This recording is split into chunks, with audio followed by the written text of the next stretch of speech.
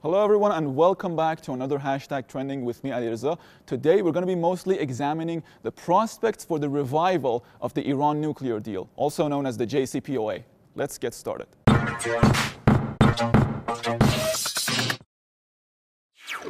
Like many other Trump-era foreign policy decisions, Washington's backing out of the Iran nuclear deal was a big mistake, and that is why the new U.S. administration urgently wants back in. President Biden has been very clear in saying that if Iran comes back into full compliance with its obligations under the JCPOA, the United States would do the same thing.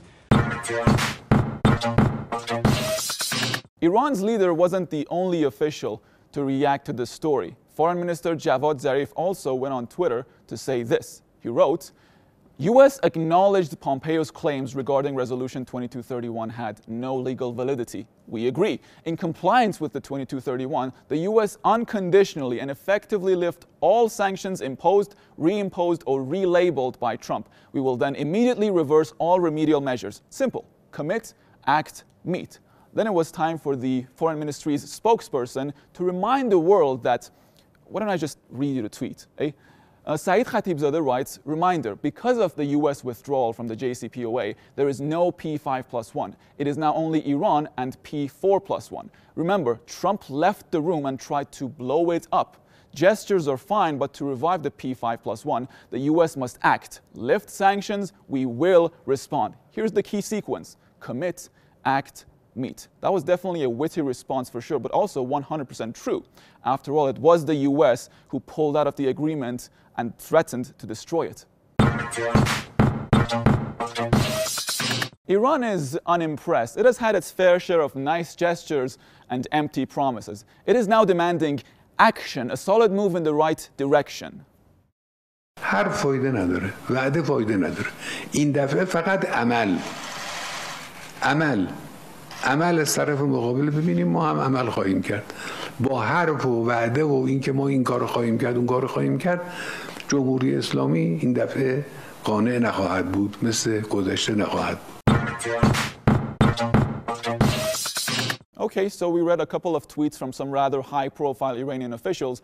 Now it's time to see the people's reaction to this story. Our first tweet comes from Ali. He writes, yes, sir, the promise of the wolf is only betrayal. Iranians have no trust in criminals in the White House. Trust me, Ali, there's a whole bunch more people who don't trust the White House. Our next tweet comes from Dan Tsobushi. He writes, changed Iran position, not on the JCPOA, but Javad Zarif's use of commit, act, meet is new. So what commitment does Iran want besides the U.S. returning to the JCPOA? Is it committing to its defense missiles being off the table? What else? Iran wants it back to the way it was. The JCPOA, nothing more, nothing less. Now we have another tweet similar to this by Oreo. They write, if the POTUS is honestly willing to engage with the P5+1, the U.S. must stop violating the 2231 UNSC resolution and lift illegal sanctions on Iranian people. Your actions count, Joe Biden, not your words. Commit, act, meet. Let's have a look. With the P5+1 on Iran's nuclear program. We must also address Iran's destabilizing activities across the Middle East. And we're going to work in close cooperation with our European and other partners as we proceed. One quick reminder, Mr. Biden, your country is no longer a part of the P5+1. So you can't engage with it unless you agree to respect the terms of the deal completely. Our next tweet comes from G. Shode. He writes, there is no 5+1. We have 4+1. If the USA wants to join the 4+1, it must lift all sanctions and compensate all damages done to Iran. Our next tweet comes from Sayed Mohammad Marandi. He writes, explaining Iran's position regarding the nuclear deal. Biden wants innocent people to suffer to get concessions. Iran showed more than enough flexibility when it negotiated the nuclear deal. Iran didn't appease Trump, and it won't appease a much weaker Biden. And our final tweet on the matter by Reza Namazi, he writes, the JCPOA has an agenda. Any other theme should be discussed somewhere else. It is easy and common sense to understand, right? All right, that's been it for another edition of Hashtag Trending. Hope you've all enjoyed it. Let's get back to the studio.